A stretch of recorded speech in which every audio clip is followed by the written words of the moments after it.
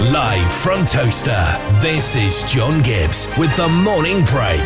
You are listening live. This week, my guest is author and head teacher Bridget Knight, who is also the CEO of Values-Based Education. We discuss her book on the subject of values and the value of subjects. This is Teachers Talk Radio, and you are listening live. Tune in live at ttradio.org or join in the conversation by downloading the Podbean app and following Teachers Talk Radio. #TT Radio.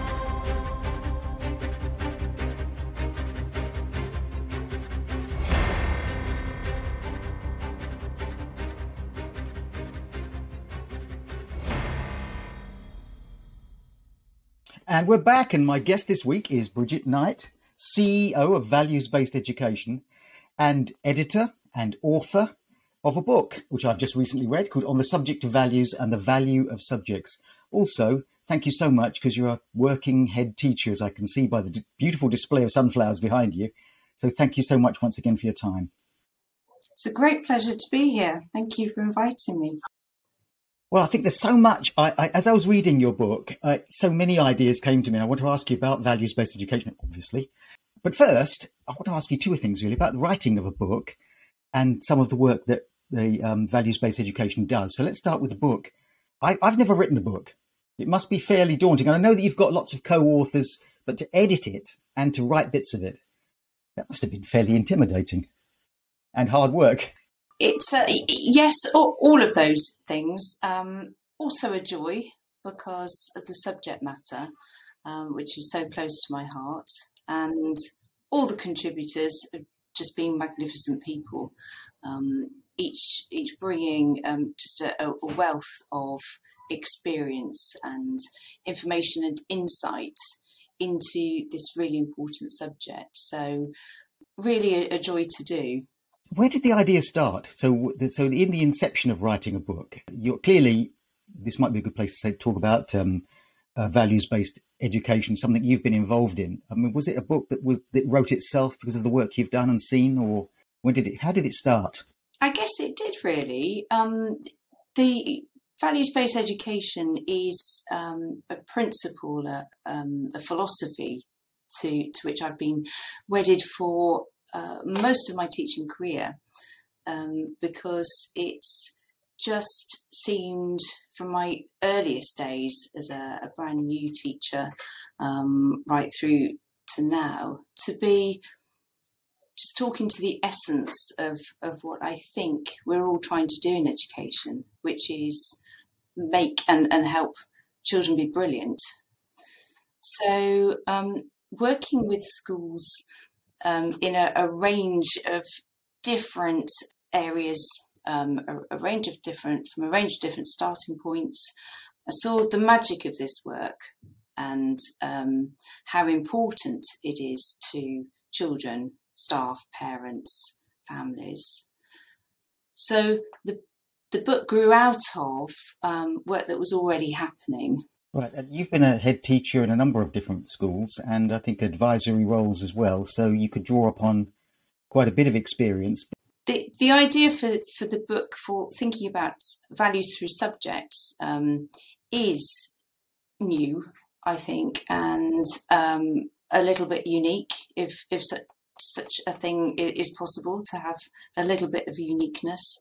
It was really in conversation with the wonderful Professor Mick Waters, who used to head up QCA, the Qualifications and Curriculum Authority. He's a patron of values-based education, and was just talking through with him ideas that I'd been having that were growing really, about how we marry the curriculum, the national curriculum that we have in schools, with this work. And it just seemed to me that the mainstay of our work is a possibility for furthering values-based education, and that it merited a really deeper look into the individual subject disciplines.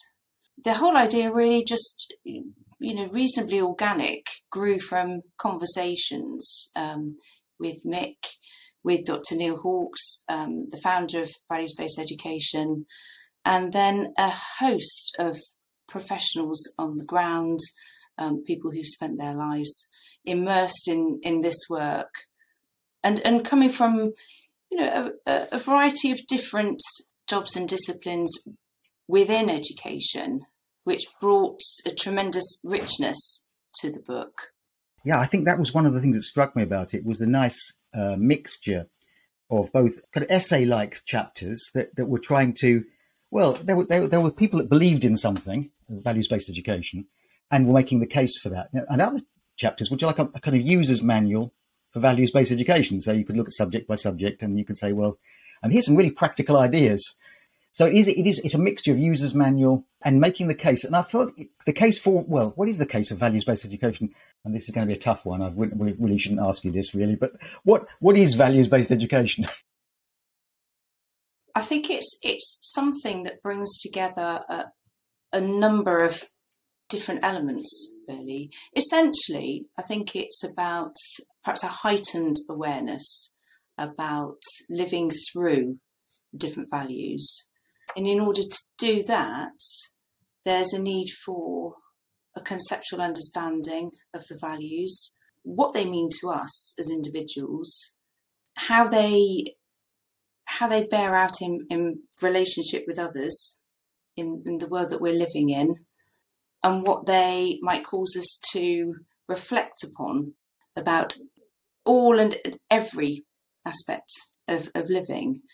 So what they're definitely not is a fixed point.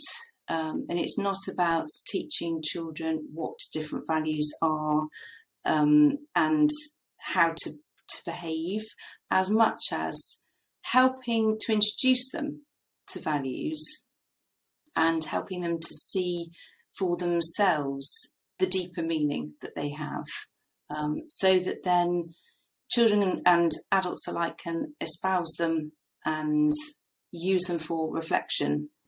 Yes, so if you identified what values you might hope to find in a school, you'd think of things like compassion and kindness and tolerance and acceptance of diversity. Those are the sort of ideas that you would expect, you'd hope to see them in a school. Was there a feeling on your part and the other authors, the other contributors to the book, that this book was timely because of external things? I'm thinking of things like the Birmingham School Trojan Horse affair, the sense in which there's a radicalism, a few years ago now, but the prevent and fundamental British values were up front in the minds of teachers. Was that any sort of context to what you were doing? The context, more greatly for me, as a head teacher in a smallish primary school, was about how we make the most of learning opportunities. So I'm in the classroom every day, teaching the national curriculum, and I see for myself how deeply engaged children become when they have a personal and emotional response to learning. I could also see and feel and hear the immense pressure that there is in the system nowadays to help children to achieve well, to make the most of every single minute that we spend learning together. And the feeling for me very strongly came from that sense of we can do more with our material. And that's what I was hoping to show through the book, that actually each subject discipline carries its own possibilities, its own wondrous opportunities for delving perhaps slightly more deeply in through a values look. Oh, yeah. And one way you could use this book, definitely, I think, is if anyone comes across it, they're thinking whether or not they'd like to be a teacher. You can't help but be enthused by the enthusiasm that comes out of the pages of people who believe in something really quite old-fashioned almost, although the book is, I say, quite innovative. I think it's quite an old-fashioned idea. And the reason I say that is because one of the first schools I started teaching in was a school in Milton Keynes, the Stantonbury Campus School. It was a very very, very progressive. It's under a head teacher called Jeff Cooksey, who wanted to promote this. A lot of the values I recognise as I'm reading through this. And yes, of course, a creative curriculum, a cross-curriculum, merging subjects together. So they took art subjects and blended them together. They had every 10 days, they suspended the timetable for activities and so on, trying to embed in the students some of the features of through the role model of teachers, some of the features of values. And it was definitely a highly values-based sort of school. So when I read that, I thought, yes, I get this. Well, and the other context I was wondering was, are there things happening in education that have mitigated against that? I mean, if I went back to that school now, they'd have, uniforms and fences and bells going off regularly. In many ways, it would have turned into something much more disciplined, much more standard, and much more in line with what they think these customers, that's the parents, want to do. In other words, schools are in competition with each other now, and Ofsted's going to turn up. How does that mitigate against a values-based, a more fluid, creative sort of teaching? I love the idea of our traditional values being innovative and sort of sparkling and fresh and new. So thanks so much for that comment. I think it's about, it comes back to being really proud to be in the profession that we're in. And I think nowadays there's perhaps a prevailing sense that, we can never do enough, never get it right enough. And one of the things that I perhaps subconsciously wanted to show through this book is just how joyous teaching is. What an utter privilege it is to be working with children with whom we can share a journey. And that's something that in talking through subjects, through values, can really come to the fore. So for me, it's partly about utter enjoyment and just, let's make this the best experiences we can, both for teachers and for pupils. I think having something like the very light framework of values-based education brings for us a constancy to that philosophy. So it's the thick and thin, because every single day brings pressures, challenges, something that so easily steers us off course. And I think having the philosophy of a values-based approach just means that we can take a bit of a breath and just think, no, it's okay. We're doing good things. We're doing meaningful things. We're helping do amazing things. So let's keep going. This show is brought to you in partnership with John Catt Educational, a leading publisher of books, directories, educational guides and magazines specifically aimed at forward-thinking schools in the UK and beyond. Have you checked out their latest releases? Don't miss out! Visit johncattbookshop.com to explore their full range of titles and advance your own professional development today. Happy reading! You're listening to The Friday Break with John Gibbs on Teachers Talk Radio. My guest this week, Bridget Knight, author of On the Subject of Values and the Value of Subjects. New thinking to guide schools through the curriculum.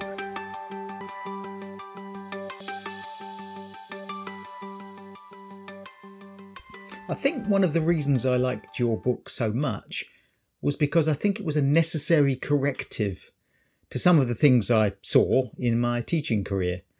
That there was, over the years, an increasing level of proscription from above, and teachers were, to some extent, disempowered by a system which suggested that parents as customers, or experts, or the government, or indeed just regular members of the public knew more about teaching than teachers themselves. I think the low point was when Michael Gove described, I think it was 2013, the teaching profession as the blob, a kind of unreconstructed public service, resistant to reform, Luddite in its understanding. And so your book, I think rather brilliantly, is full of what I think anyone listening to this interview will pick up, is full of the kind of optimism and empowering belief in the power of teachers to do good. Absolutely. I recognise all those things that you've just described, having also lived through them and observed them for others in our system too. And the beauty of this, in part, is that it's not radical. It's saying, let's use what we've got, because we've got it. This is the national curriculum. We're doing a national curriculum. What we're doing is deepening and enhancing the learning for children. And I really believe that, because I see it in my own school. I see that deeper, better connection. And Ofsted, parents, teachers, children, we all want better. We all want best. And I think this is simply signposting a route that helps us along that path and helps us stay along that path. So that's why I've deliberately chosen examples of work that would come directly from the national curriculum and all the things that I know that all the schools across the whole country will be doing at some point, as well as a few others, just to show possibilities as well. And they're tried and tested ideas. So I've seen at first hand how taking, what many of us would consider to be usual lessons can just be tweaked and polished that little bit by focusing on this approach. It just brings more, but it doesn't require more time, more planning, particularly more resources necessarily. It's just about an outlook. And in saying just, it's beguilingly simple for quite a profound impact. I absolutely agree with you. I think it is profoundly simple in a way. If you went into a school, you saw some of the features that you identify in your book, that teachers observe themselves as role models in their relationship with students, not just as in turning up for work on time and wearing a suit, but modelling human relationships with students, politeness, kindness, empathy, and a certain amount of playfulness in the school. I liked one of the features in the book. It says that schools should have a degree of joyousness about them. There should be fun. There was a bit in your book, which I think all teachers would recognise from their own experiences of being at school. What the bits of school you remember? Well, I remember the trip we went on to the Lake District. I remember that time we went all out into the school field in the sunshine and sat there and read stories.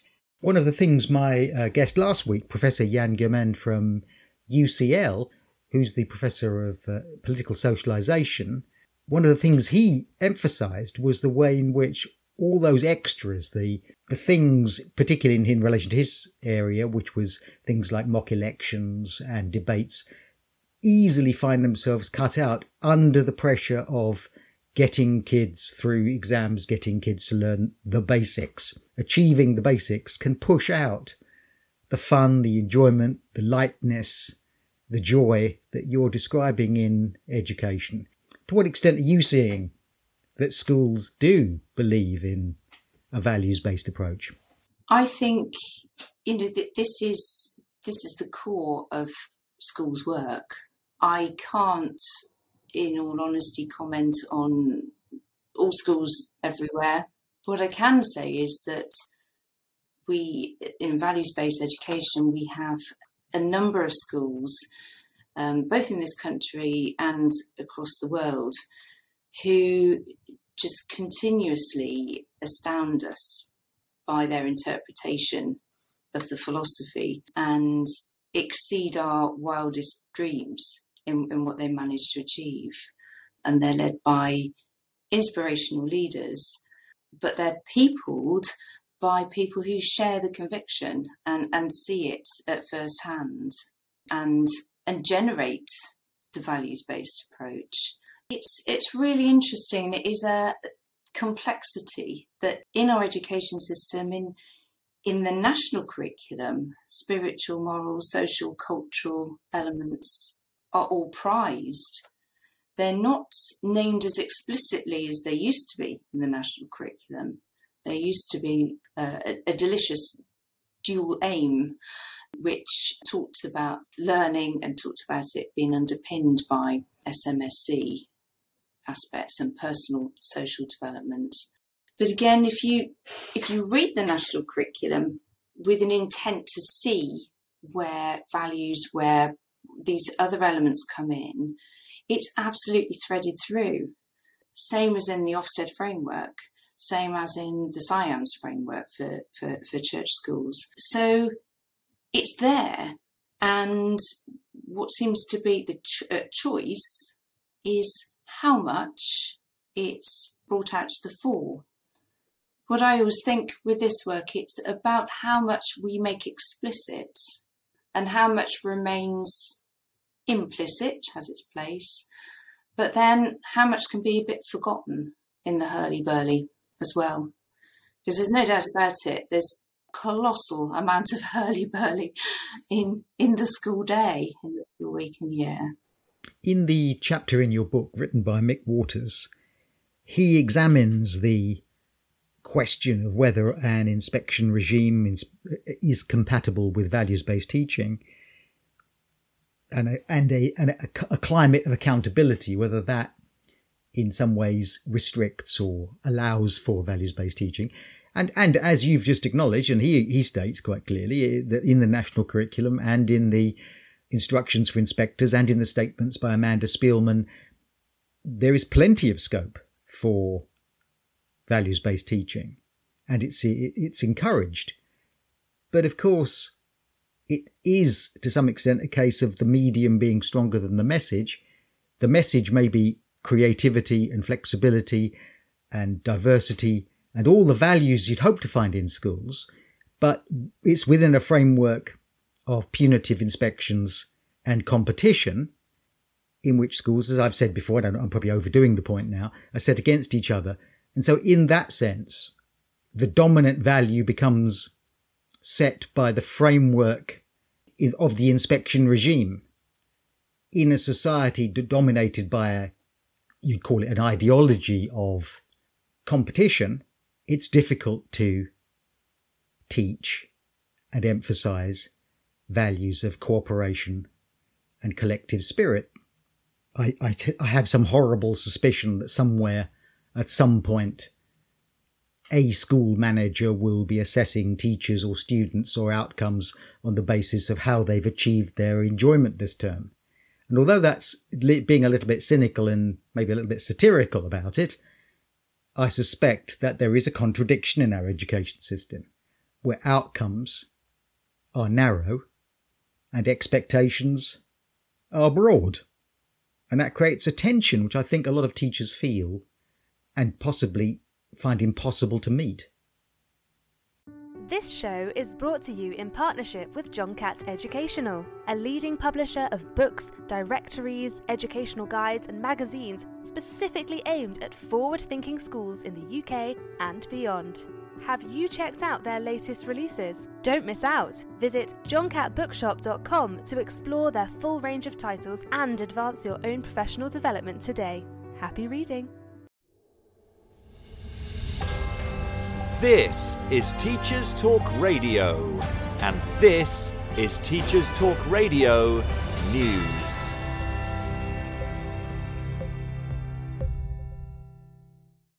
With the majority of pupils returning to schools this week, the new year has brought new announcements and new challenges for many in the education sector. Government advice about illness and staying away from education settings if you're sick was shared, and the issue of strikes remains a hot topic. Pressures on school leaders continue, with The Guardian reporting that many head teachers are broken, at risk of heart attacks and exhausted as a result of the erosion of services for children and families, meaning the burden of support is falling on the shoulders of schools too often. So, as the new year begins on a duller note than any of us might like, here are the top stories that have caught the eye of Teachers Talk Radio News this week. In Manchester, the Morning Star reports that students at one of the city's universities have launched a rent strike. Students at the University of Manchester are using the strike to press their demands for an end to what they describe as extortionate rents and their request for a 30% cash rebate. Organisers say that more than 30 students per day are joining the protest, spurred by the combined effects of the cost of living crisis and poor quality accommodation provided at too high a cost. According to the National Union of Students, half of England's students are facing financial difficulty, with 3/4 of these saying they expect this to have an impact on their studies. A previous rent strike in Manchester in 2021 was successful, and students hope to replicate this outcome in this new wave of action. FE Week reports on Ofqual's decision to disband its committee of experts who advise on exam standards in favour of a more flexible approach on policy advice.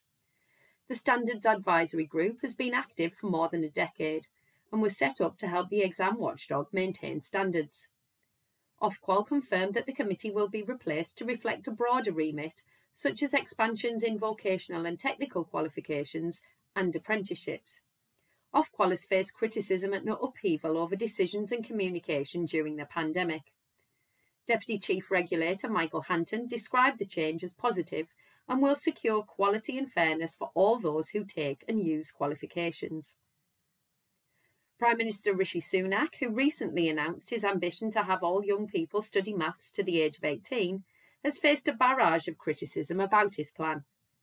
The newspaper reports that Robin Walker, chair of the Commons Education Select Committee, feels that the PM should be focusing more on the early years sector to boost education levels instead. He calls the maths plan highly challenging, citing the nationwide shortage of subject specialists as the biggest barrier. Mr Walker, Conservative MP for Worcester and a former Education Minister, highlighted issues around recruitment and retention as people with maths qualifications are quite employable elsewhere, so it is a highly competitive market when it comes to drawing people into teaching. He added that focus on the early years sector would be the most effective way of supporting children, describing it as embarrassing that England's childcare system is rated so poorly when compared to other countries.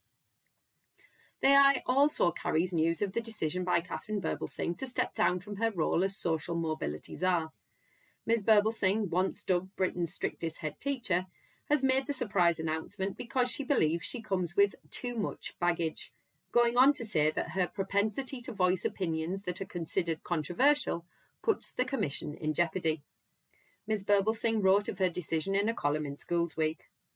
A controversial figure for many, but with an equally vociferous fan base, Ms Birbalsingh also commented that she felt the role of social mobility czar meant that she was becoming a politician, but that this was not a skill set she wished to develop.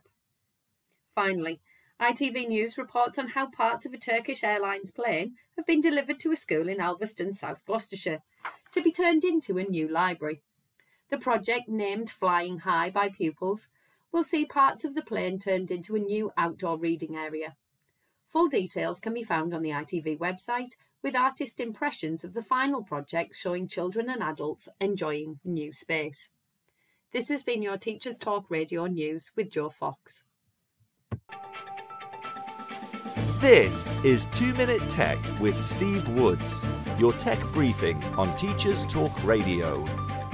Hello! Did you know I've been doing this show for a year now? Well, if you didn't, now you do, so shower me in gifts and love. I'm kidding. But there is one person or group of people I want you to think about as this term draws to a close. Your tech support. They may, in your mind, be the people that say no to a lot of stuff. They may stop pupils playing games and stop a lot of the web getting into your classroom. But they keep you, your data, and your network safe.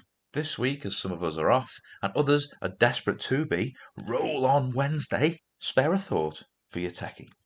They'll be coming in over the break to patch and update. They'll be taking those broken machines and making them work again. These people, who in most schools are like ghosts, if Charles Dickens had had the privilege of tech support, they'd have been the spirits of modern day make do and mend. They wouldn't be draped in chains and padlocks, but come bearing an endless acceptable use policy. As you wind down, or if you have already, a thank you to your tech support will make your new year that little bit easier. Remember, next time you use tech in your lessons, everything is working because of them. As always, I'd love to hear what you want to know about tech. Let us know at TTR 2022. I'm Steve Woods, and that was 2 Minute Tech. Have a lovely break. 2 Minute Tech with Steve Woods, your tech briefing on Teachers Talk Radio.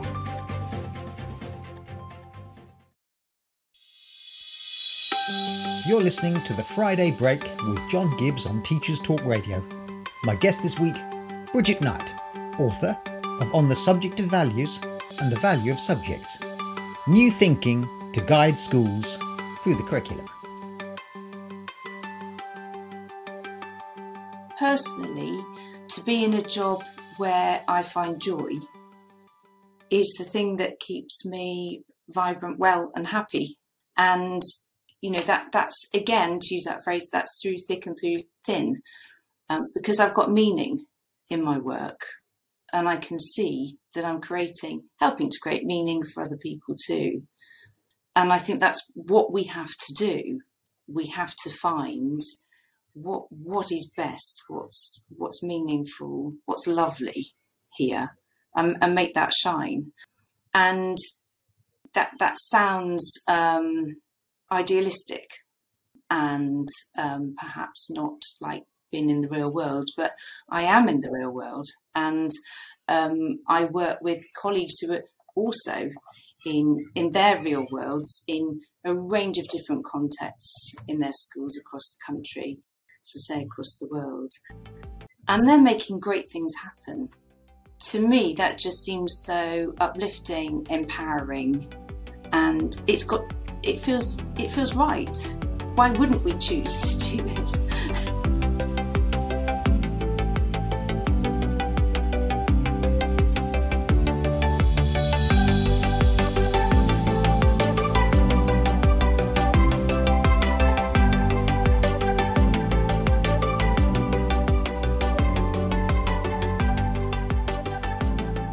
You said in a school, values will be overt and they'll also be implicit.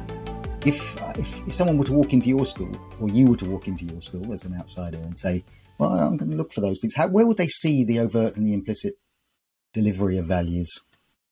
I hope the first thing would be that they would feel it.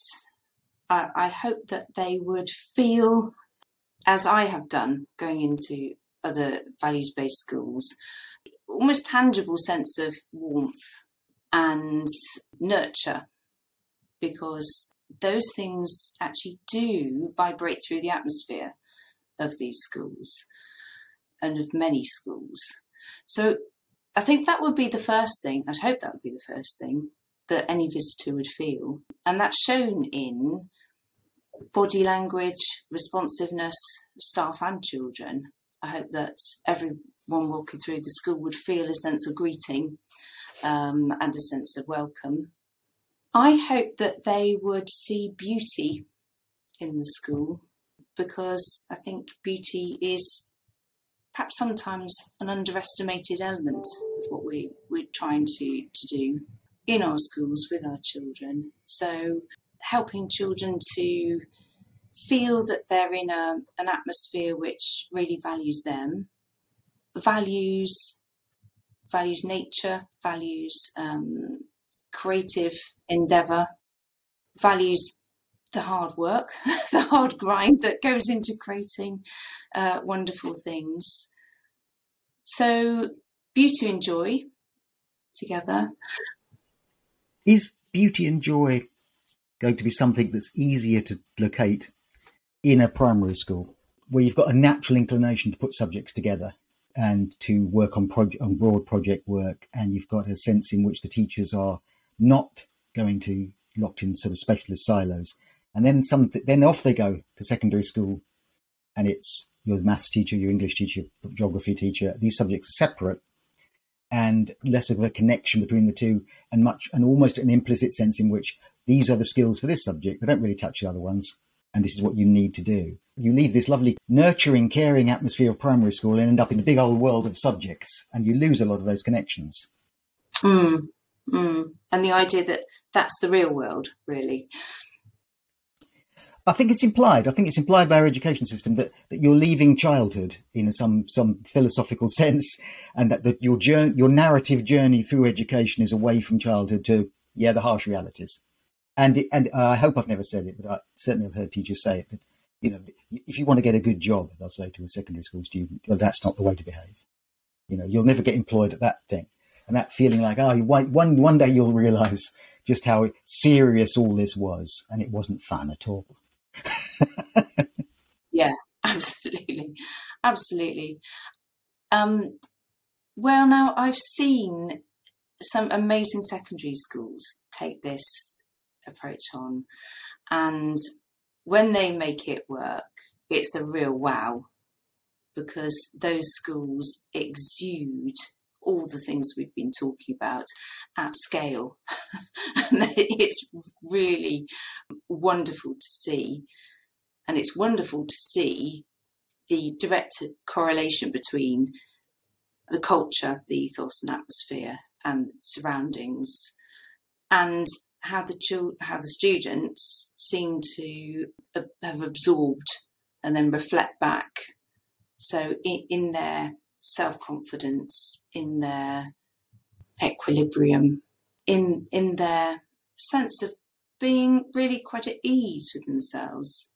And that is such a privilege to witness.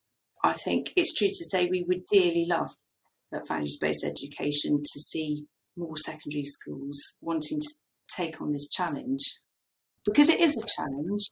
It is a challenge because it demands differently of us.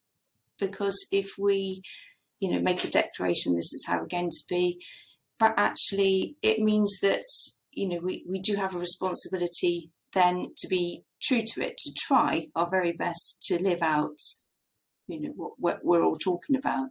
Otherwise, of course, there's no point.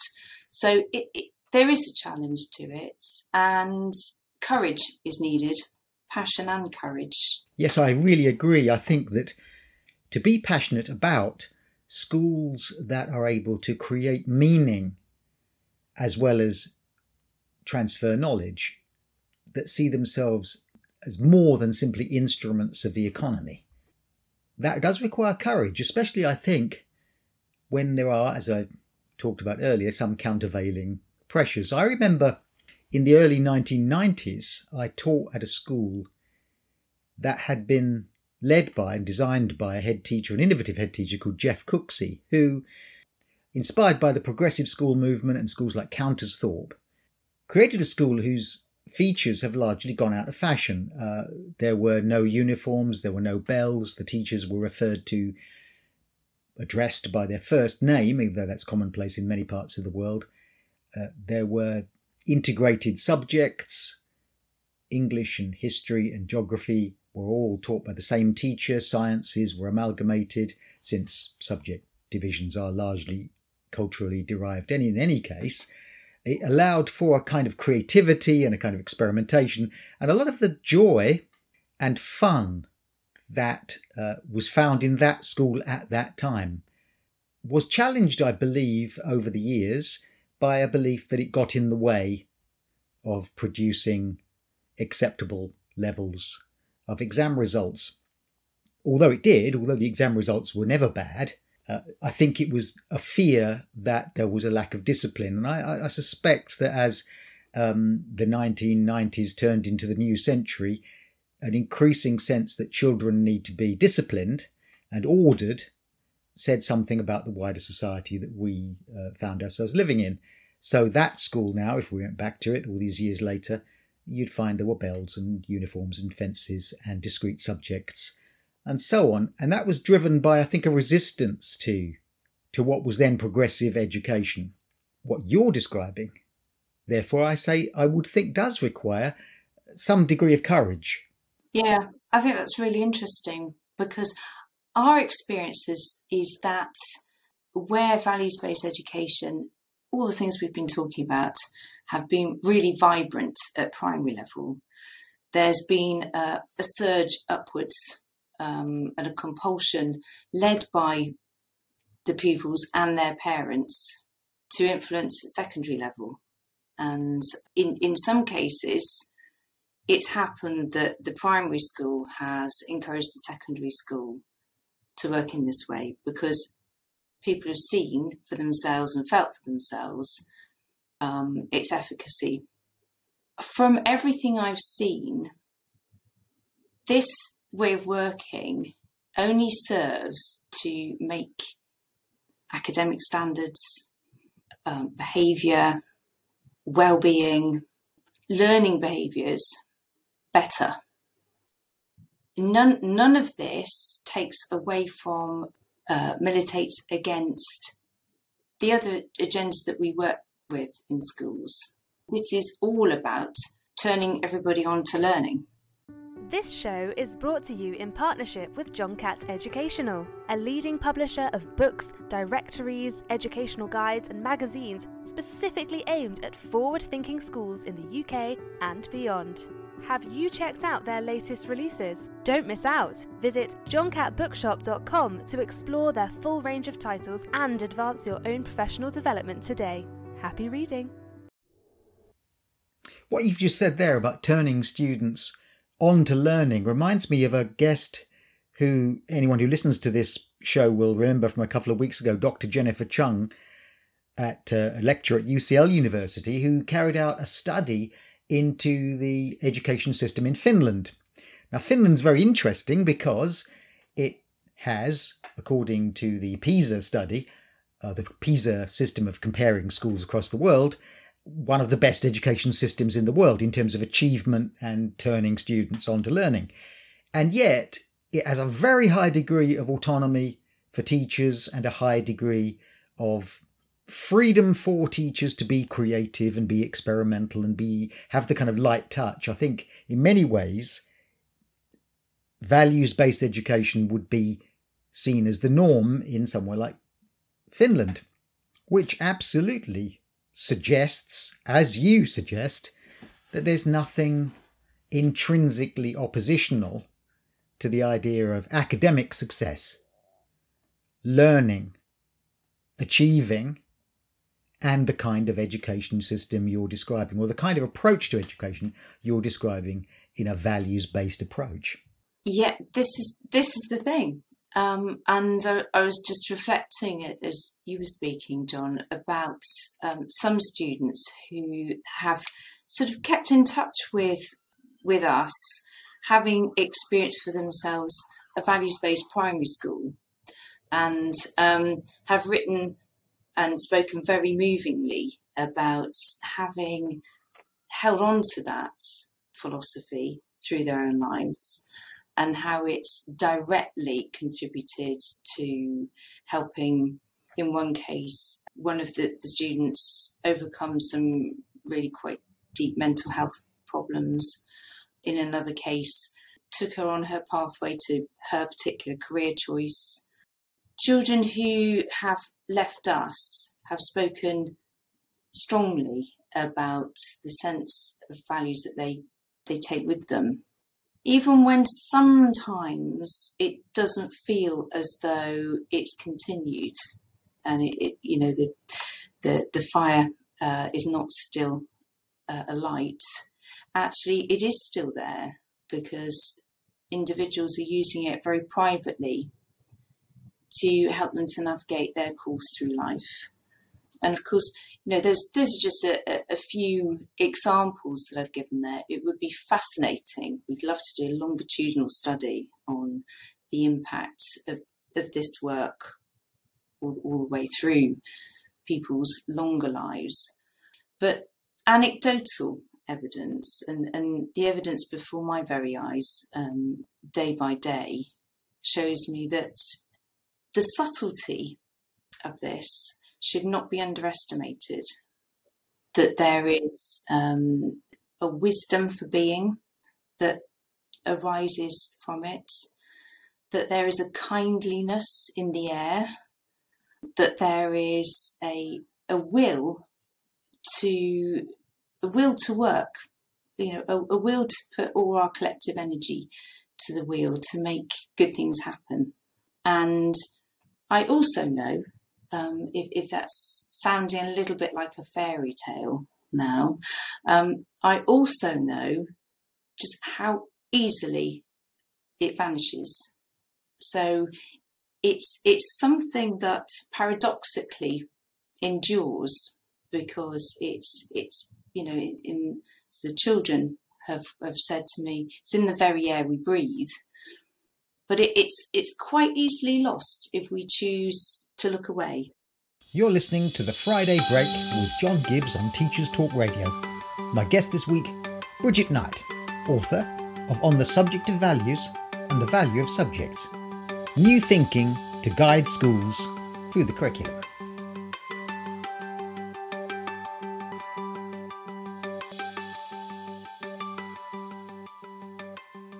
This show is brought to you in partnership with John Gibbs Educational, a leading publisher of books, directories, educational guides and magazines specifically aimed at forward-thinking schools in the UK and beyond. Have you checked out their latest releases? Don't miss out! Visit johncatbookshop.com to explore their full range of titles and advance your own professional development today. Happy reading! I think that's such a valuable point, because teachers who have the experience of people saying, well, I remember your lessons and I remember your being at that school and it changed the way I thought about the world, and that was been great for me. And you think to yourself, well, I'm very important to these people's lives. And often the next year goes through. You don't necessarily see that result. And every now and again you'll meet someone 10 years after they've school and you realise how powerful you are and how easily you can lose it with that student in just a moment. One cruel remark that they can remember when they're 50. I can recall some nasty old things some teacher said to me once. And you think to yourself, and that was when I was at a primary school in the days when they still hit children and so on. And that feeling that you can just blow it like that, especially if a student comes out of school having experienced cruelty or humiliation, which was not unknown once in our education system. And unfortunately. Yeah. And it stays with you, doesn't it? It does. We all have our own experiences or have met people who will say that so readily because it still burns. And yeah, that's not what we want. So yeah, our job is challenging, and it doesn't seem to become any less challenging through the days and the weeks. But for us, I think this way of working is the thing that not just keeps us going, but keeps us blossoming. Again, those things, they can sound like apple pie and sunshine, but it's, of course, schools should be, if they're anything, let them be apple pie and sunshine. Yeah. Before we finish, I'd like to just talk to you a little bit about values. Right at the very beginning, in a sense, you addressed this and said, values aren't static. They would naturally change. My father sat in a school and was shown a map of the British Empire. The map on the wall shows the north at the top and the south at the bottom, in the sense. Everything, we're surrounded with ideological values that will undoubtedly express where we are right now. No matter how persistently universal we think those values are, they will undoubtedly change. So is there a sense in which, if the government identifies universal British values, but they undoubtedly won't be universal in 50 years' time. Whatever those values are today, many of them will be there. So is there a danger that we are asserting the dominant values of our era rather than something universal? Yeah, that's a really interesting question.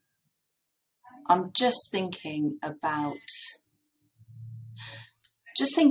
in particular about the value of kindness, which I think when we talk about values in our school, almost all things that we say could distill into kindness.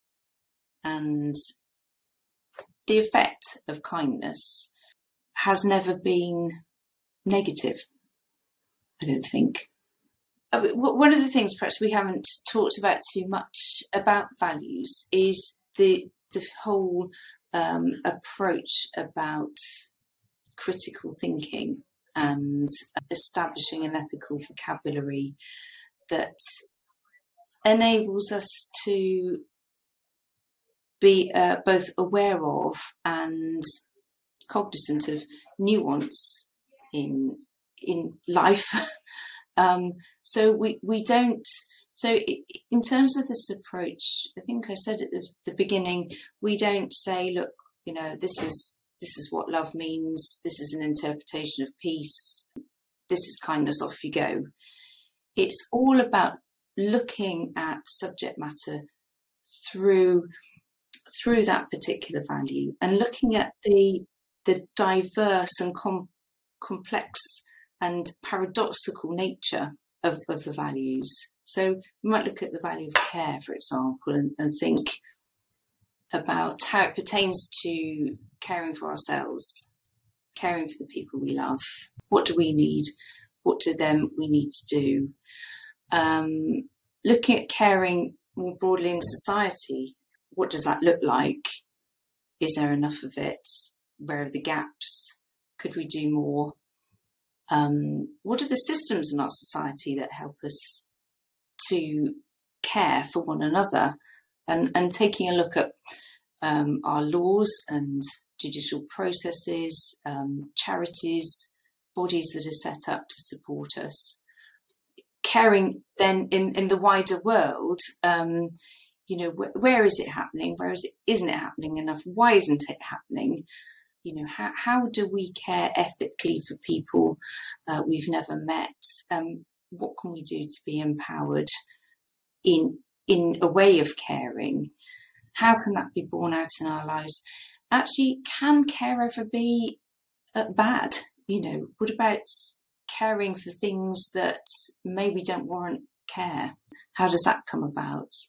So the span is enormous, and the depth of critical thinking required, both on the part of the teacher and the pupils, is profound.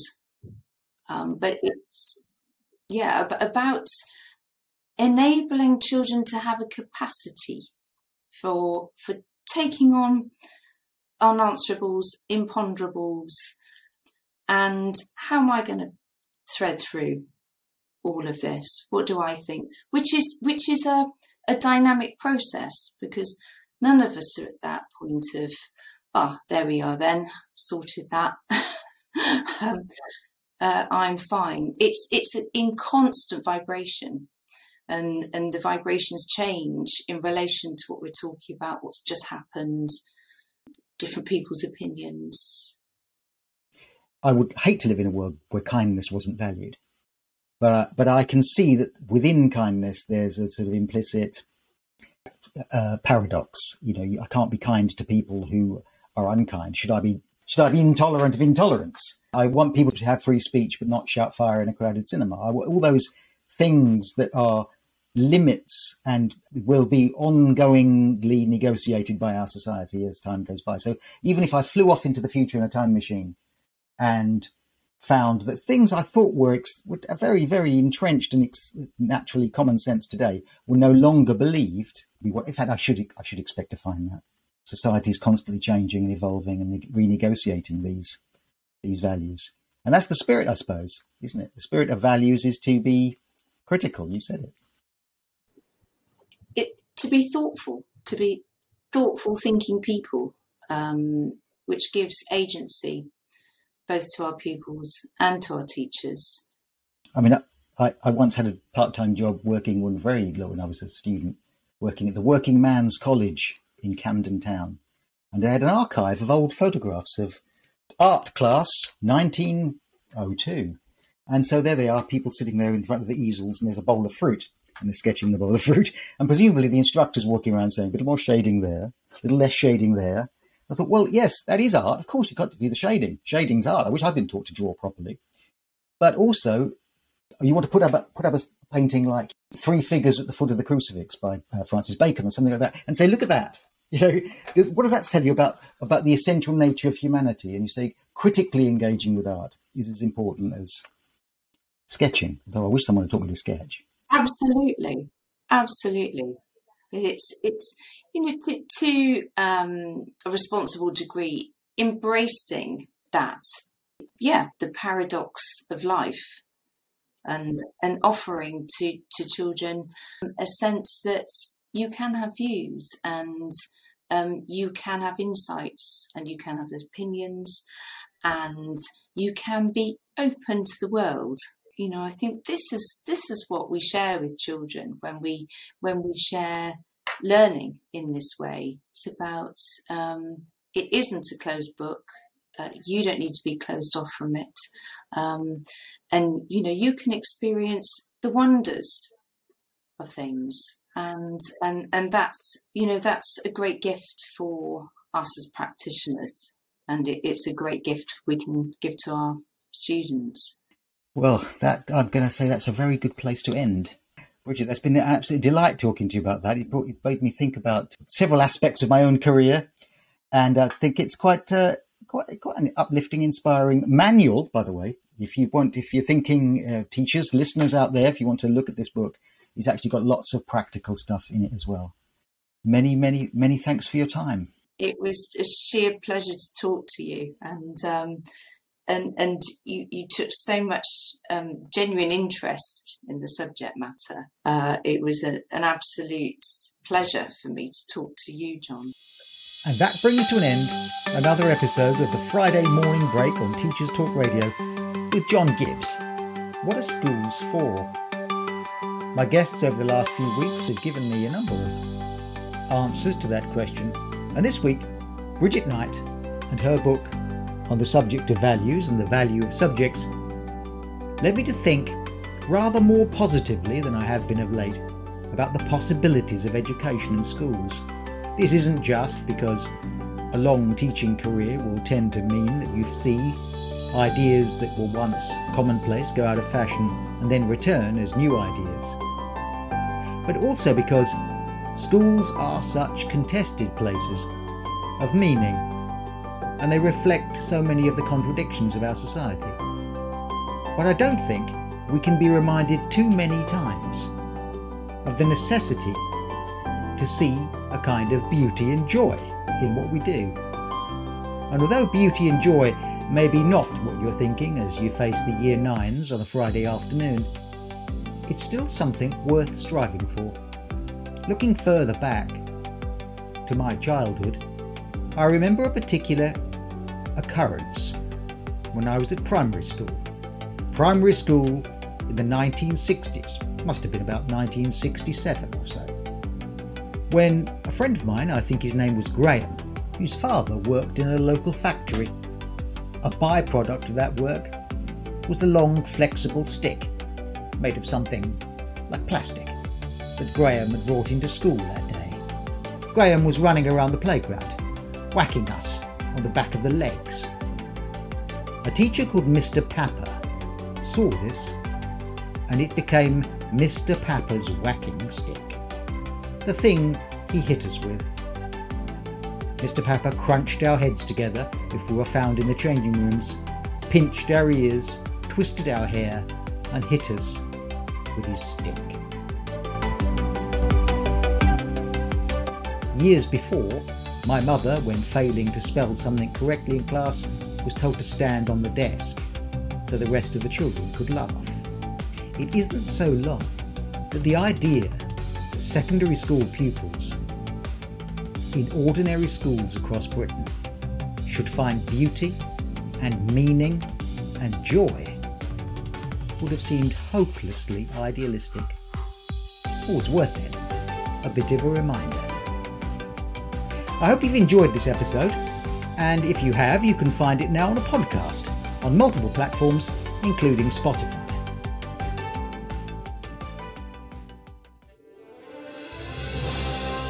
You've been listening to Teachers Talk Radio. Tune in live and listen back at ttradio.org. We look forward to hearing from you next time on Teachers Talk Radio.